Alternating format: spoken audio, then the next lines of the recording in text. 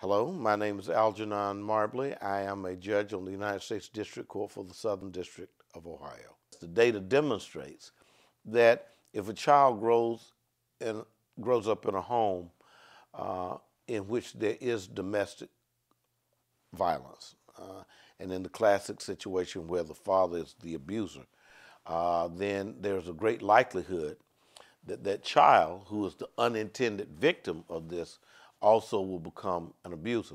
Any level of domestic violence is intolerable. I think that we need to have zero tolerance for domestic violence. Whenever there is domestic violence, whether it's 1% or 10% or 0.5%, that's too much, because if you have questions, ask the victims whether that's statistically significant, and I would say yes. We need to begin a dialogue with young men to advise them that violence generally is not the answer.